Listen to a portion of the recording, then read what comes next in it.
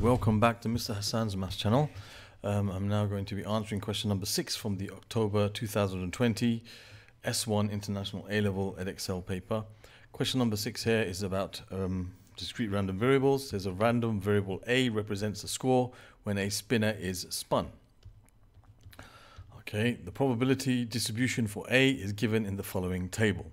So this spinner has the numbers 1, 4, 5 and 7 on it, and when you spin it, the probability of landing on a 1 is 0.4, the probability of landing on a 4 is 0.2, and so on. It says show that the EA is equal to 3.5, the expected value of A, which is also known as the mean of A, is 3.5. So the expected value is basically very simple.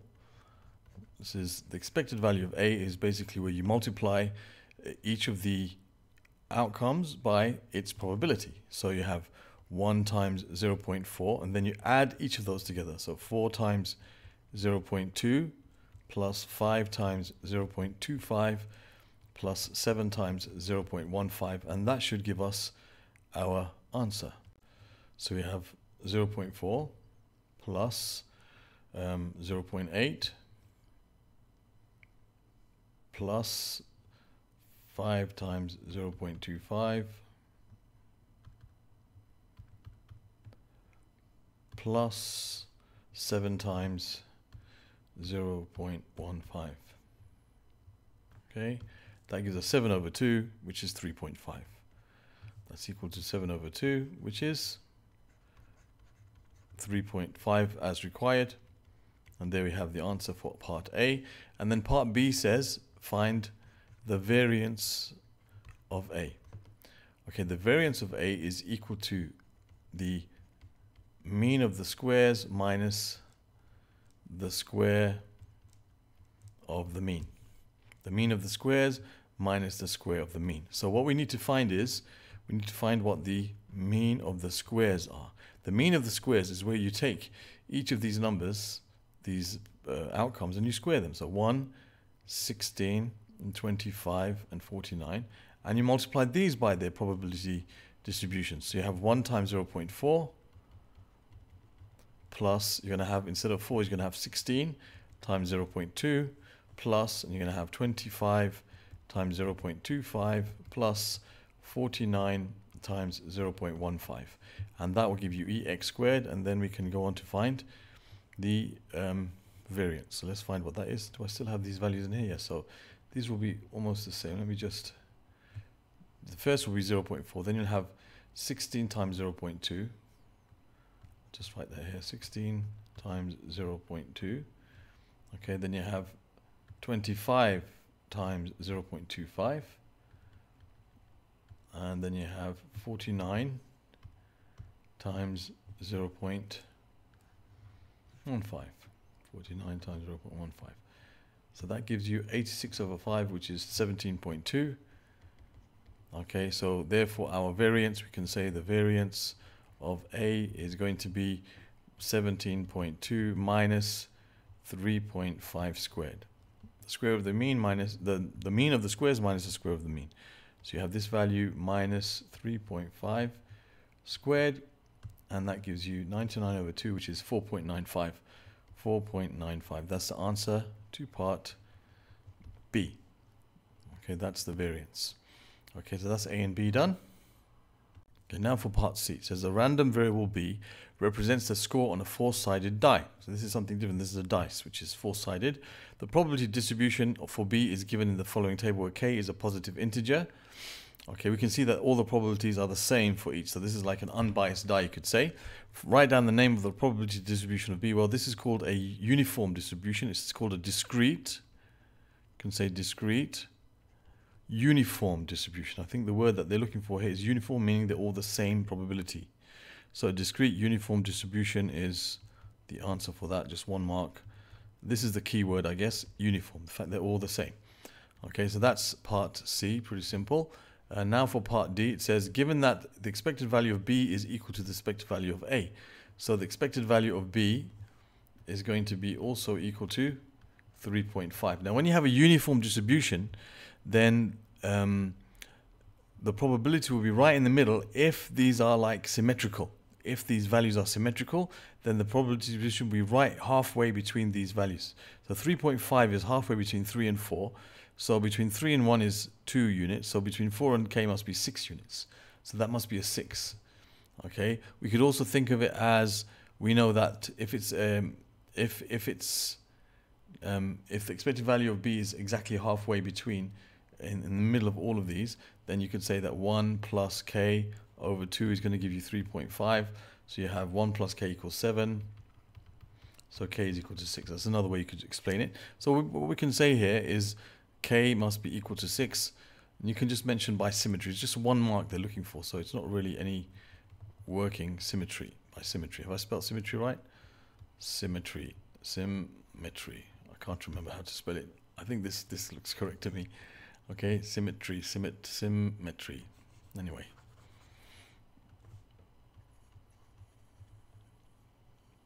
Yep. Doesn't matter, however it is. Okay, symmetry. Or you could mention, as I said, you could say that 1 plus k over 2 has to be 3.5. The first plus the last divided by 2 will give us that, expected value. And that will tell you what 1 plus k equals 7. So k equals 6. That's two ways of explaining it. That's part D done. Okay, now for part E. Question number 6, part E. The random variable x is such that it is normally distributed with a mean mu and a variance sigma squared. Okay, now in this question it says Sam and Tim are playing a game with the spinner and the die. The spinner and the die. Okay, the spinner is what we got with the table for A. This was for spinner and the die. So they're using a spinner and the die in this game. All right, they each spin the spinner once to obtain their value of A, and each roll the dice once to obtain the value of B. Okay, their value of A is taken as their value of mu, okay, in the random variable, and the value of B is taken as their value of sigma, as their standard deviation. That's their mean and that's the standard deviation. The person with the larger value of the probability that x is greater than 3.5 is the winner. So given that Sam obtains values of A equals 5 and B equals 3, and Tim obtained B equals 4, find, giving a reason, the probability that Tim wins. Okay, so now, for Sam, his value of A is his mean, and his value of B is his standard deviation. Okay, so let's have a look at this. We have x is such that it's normally distributed with a mean of A and a standard deviation of B. So that's going to be AB squared there. And for Sam, let's have a look for Sam. All right, it tells us his A is equal to 4 and his B is equal to 3. And you want to get the one who has the highest value of P is greater than 3.5. Okay, so x is greater than 3.5. The one who gets the value of x as greater than 3.5 is the winner. And x is such that it's normally distributed with 4 as its mean and 3 as its standard deviation for this Sam guy. All right, so now, so this is what's going to represent our z value here. X is greater than 3.5. Okay, so we can say that the z is going to be 3.5 minus 4 over 3. Okay, because we know that z is equal to x minus mu over the standard deviation. That's the standardized score. So the standardized score for getting 3.5. The standardized score of 3.5. So we want to find the probability that you get more than 3.5. Okay. Now, his mean is 4. So 3.5 is going to be over here. And you want to find, basically this probability here. We want to find what value of z is for this probability here. So we want to find the probability that z is greater than this value here. And this value here is going to be minus 0.5 over 3, which is minus 1/6. Okay, so this is minus 1/6 as a z value. So the z value, the standardized value for this guy Sam is minus 1/6 for him to get his probability to be more than 3.5. Okay, now, For the other guy, Tim, if he's going to win, it says find the probability that Tim wins. So for Tim to win, he has to get a score which is such that his z value is less than minus 1 over 6. 1 over 6. His z value has to be somewhere less than minus 1/6. Sorry. Okay, because then the probability of getting more than that would be bigger than getting. So his 3.5 has to be such that the z value is less than minus 1.6. Then that means the area here would be bigger. Okay, because then the area to the left of this, to the right of this, sorry, would be bigger. So his 3.5 has to correspond to a z value which is less than minus 1/6. Okay, so for Tim, we know for him that A and B, well, we're only told his B value. Okay, so we have his B value is 4. His A value we don't know. So if we can find his A value, this is, okay, his A value. So we have A minus, well, no, we have 3.5 minus A over 4, and that has to be less than minus 1.6. We want his Z value to be less than minus 1.6, then there will be a bigger area which is greater than that. So if you work this out, you have 3.5 minus A is less than minus 2/3. So we can say that 3.5 plus 2/3 is less than A. So A must be greater than 3.5 plus 2/3. So you have 3.5 plus 2 over 3, which gives you 4.166. 4.166. So his A value has to be greater than 4.166. Okay, so given that A equals 4 and Tim obtains B equals 4, give a reason, giving a reason the probability that Tim wins. Okay, so the probability that Tim wins, okay, the probability that Tim wins is going to be the probability that A is greater than 4.166. Okay, so for his A value to be greater than 4.166, A has to be greater than 4.166. We have to go back, 167 we could say, rounding it. We have to go back to the tables. So A has to be greater than 4.166. So that means basically, because these are discrete variables, discrete random variables, greater than 4.166 means the probability of 5 and the probability of 7. So this is equal to, so he has to get the probability of 5, probability that A equals 5, and the probability that A equals 7, which are probabilities 0.25 plus 0.15. So 0.25 plus 0.15, which gives you 0.35, yeah, 0.4. So that's the probability that Tim wins. Okay, so this is a probability that Tim wins. Okay, because his mean has to be greater than 4.167. Okay, so there's the answer for that question. Okay, now for part F. It says find the largest value of P is great, the probability that X is greater than 3.5 achievable in this game. So remember, X is such that it's normally distributed with a mean of A and a variance of B squared. And we know that for us to get the largest value of X is greater than 3.5, for that to have the largest, basically that's the largest Z value, we know that Z is equal to X minus mu over the standard deviation. Okay, in the standard deviation, the mean is given by, this is the mean and this is the standard deviation.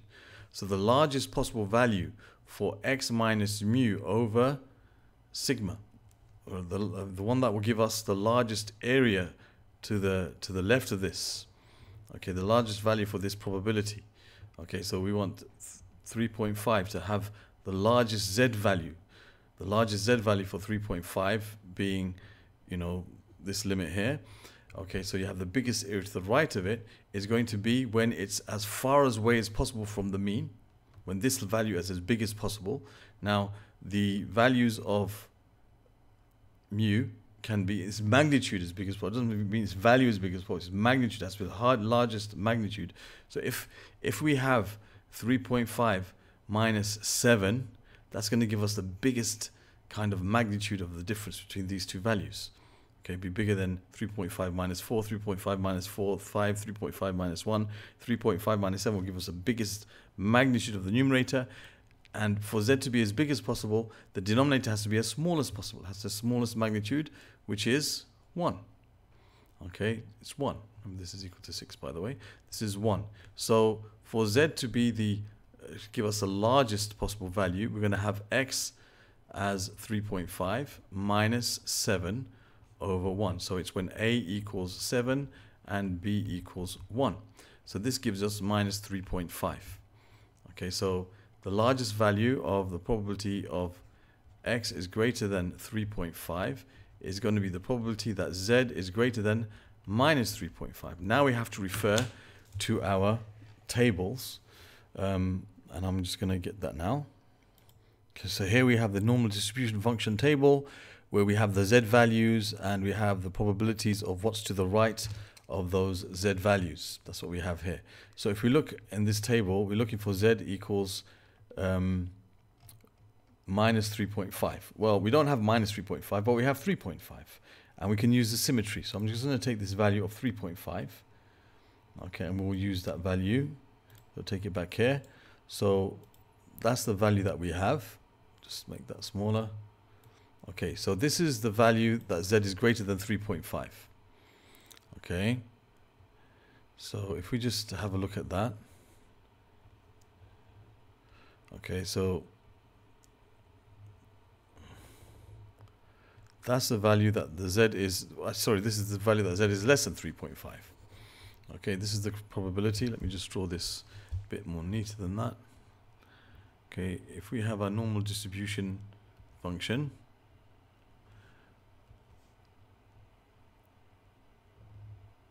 okay, what we've got here is 3.5, and we've got the probability here that z is less than 3.5. So the probability that z is less than minus 3.5 is greater than minus 3.5 is what we're looking for. As we can see, this is minus 3.5 here. We want to find this probability, which is this side. It's symmetrical to that. It's equal to the probability that z is less than 3.5. And that's what the table tells us. The table tells us the probabilities, this is the probability that z is less than this value here. So we basically, it's going to be that same value, which is 0.9998. So we can leave that as an answer. That's fine. Okay, so that's the answer for part F. Find the largest value of the probability that x is greater than 3.5 achievable in this game. And then it says find the probability of achieving this value. Okay, the probability of achieving this value is when, as we said, when the mean is 7 and when the standard deviation is equal to 1. So when A is 7 and when B is equal to 1. So when A is 7, what's the probability of A being 7? Is 1.4. So the probability that A equals 7, sorry, it's not 1.4. A equals 7 is 0.15. And then after that, you get the probability that B is equal to 1. Okay, so this is going to be equal to, probability A is equal to 7 is 0.15 multiplied by the probability that B is equal to 1, which is 0.25. And that gives you 0.15 multiplied by 0.25, which gives you 3 over 80, which is 0.0375. 0.0375, and there's your answer. The probability of achieving the value. This is the value when A is 7 and B is equal to 1. And that's the end of this question and this paper. I hope you understood. And if you want to see other questions from this paper, you can click on this link that will appear over here. You want to see other questions about this topic, you can click on this link over here. You can subscribe to my channel by clicking on the link in the middle. And on the top of the page, you can find another S1 paper that you might want to watch. Thank you and see you soon.